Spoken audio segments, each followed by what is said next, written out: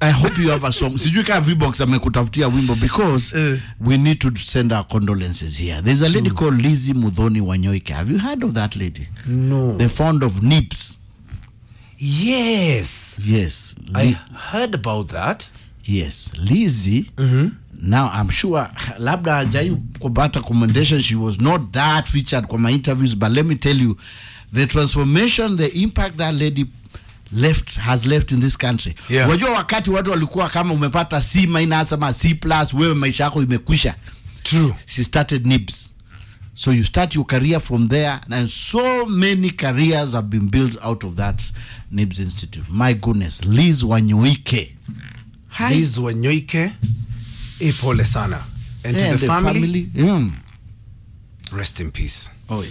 But that is one institution that will stand the test of time. Oh yes. And if you went there, please pass your condolences to the family. Tafadhali.